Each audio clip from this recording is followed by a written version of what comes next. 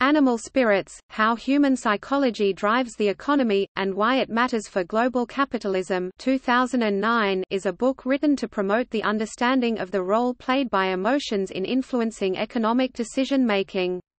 According to the authors, economists have tended to de-emphasize the importance of emotional factors, as the effects of emotions are difficult to model and quantify.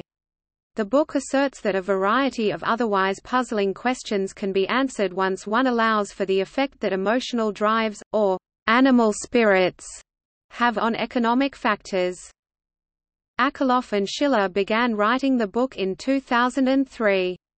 While finishing the work after the financial crisis of 2007–2008, the authors set themselves the additional aim of promoting a much more aggressive U.S. government intervention to alleviate the crises than has been seen as of February 2009. They repeatedly stress the need for decisive action targeted at restoring credit flows, and that the overall stimulus from the government needs to be much larger than would otherwise be the case due to very low levels of confidence about short and medium-term economic prospects.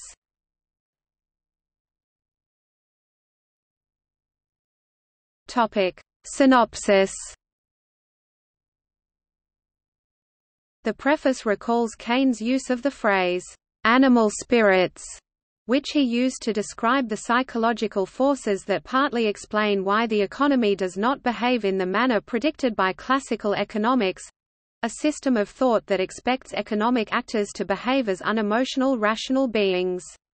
The authors assert that the Keynesian revolution was emasculated as Keynesians progressively relegated the importance of animal spirits to accommodate the views of economists who preferred the simpler classical or neoclassical system. The preface goes on to describe how Keynes' ideas suggest the economy will function best with a moderately high level of government intervention, which they compare to a happy home where children thrive with parents that are neither too authoritarian as in a Marxist economy nor too permissive as in a neoliberal economy. The authors state that recent research now supports the concept of animal spirits much more robustly than Keynes was able to, and they express the hope that fellow economists can be convinced of this, thus reducing the internecine disputes that prevent their discipline from providing the clear support that politicians need for the aggressive action required to fix the 2008–2009 economic crises.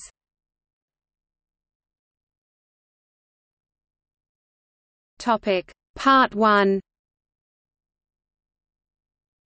The 5 key animal spirits are treated here, each assigned their own chapter. Chapter 1. The authors discuss confidence, which they say is the most important animal spirit to know about if one wishes to understand the economy.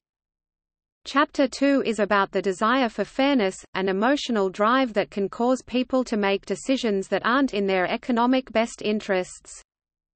Chapter 3 discusses corruption and bad faith, and how growing awareness of these practices can contribute to a recession, in addition to the direct harm the practices cause themselves. Chapter 4 presents evidence that, in contrast to monetarist theory, many people are at least partially under the money illusion, the tendency for people to ignore the effects of inflation.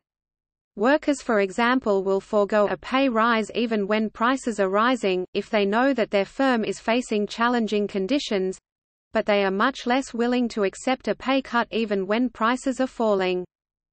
Chapter 5 is about the importance of stories in determining behavior.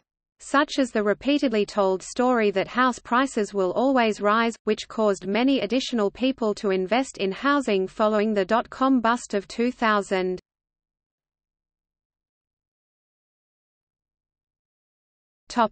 Part 2.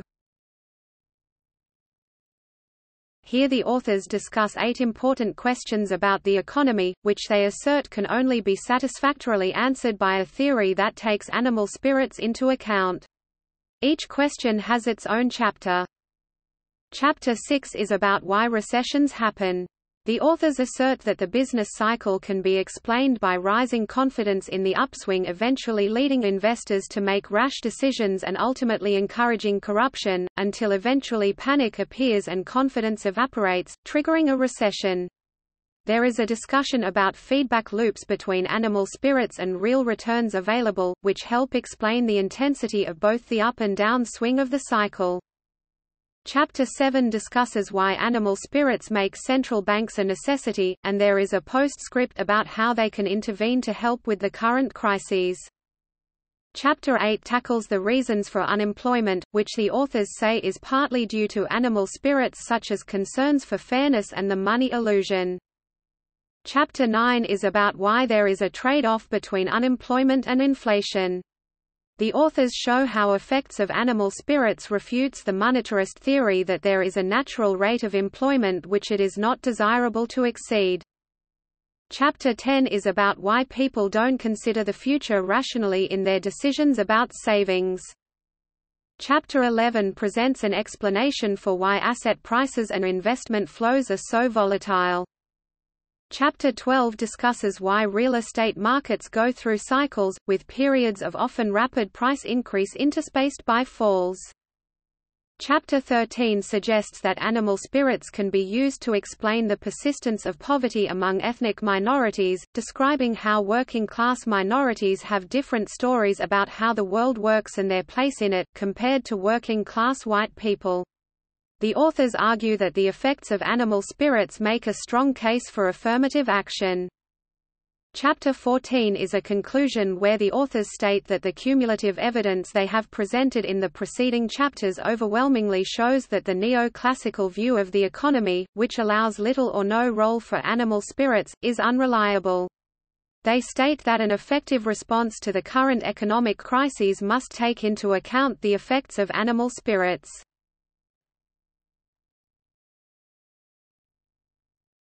Topic: Critical reception.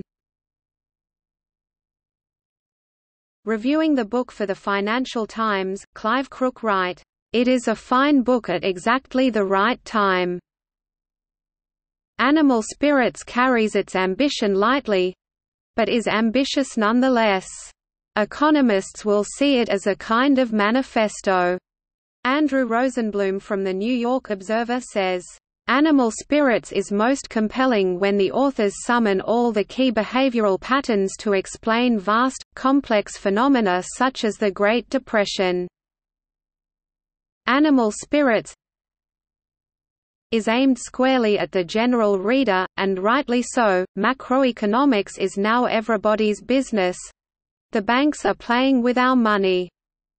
An exception to the numerous glowing reviews the book received was a lengthy critique published in the New Republic by the judge Richard Posner. The authors responded to Posner's criticisms in an article published a few weeks later in the same periodical. And, on the same day and in the same periodical, Posner replied to the author's response. Animal Spirits was shortlisted for the 2009 Financial Times and Goldman Sachs Business Book of the Year award.